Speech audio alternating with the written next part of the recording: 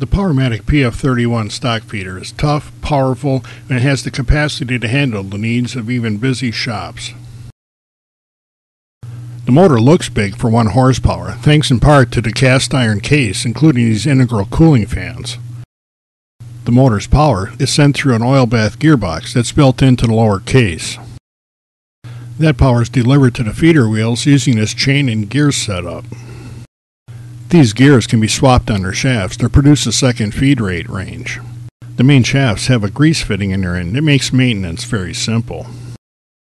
Powermatic includes this hand-operated grease gun, so you don't have any excuse for not keeping this unit maintained. With single-phase motors, you use this switch on the feeder body to change between the low and high feed rates. On shapers equipped with a 3-phase motor, this function is built into the reversing switch on top of the motor. This is the reversing switch on a single-phase unit.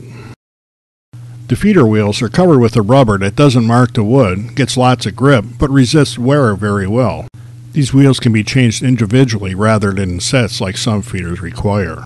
Each wheel is mounted on its own suspension arm, so it has plenty of vertical travel to help it maintain contact with the wood.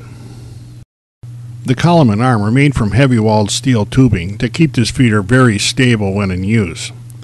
The feeder mounts the machine using this heavy cast iron base. As shown here in the Powermatic PM2700 shaper, this base fits into the pre-existing hole pattern drilled into the top. Powermatic includes this mounting template to make mounting this feeder on any machine easy. Vertical adjustments are made using this hand crank that turns a lead screw. Horizontal positioning is done with this hand wheel that operates the gear drive. Here you can see the gear segment along the bottom of the arm's tube. The tool-free universal joints make setting this feeder up very easy.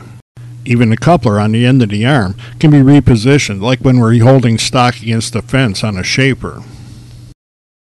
Loosening this handle lets you rotate the feeder in the mount. The Powermatic PF-31 stock feeder is obviously very well built and performs smoothly. It has more than enough power and is not afraid to work all day long. Considering the safety and quality of cut the Powermatic PF-31 stock feeder brings, I think this is a worthy investment for just about any workshop.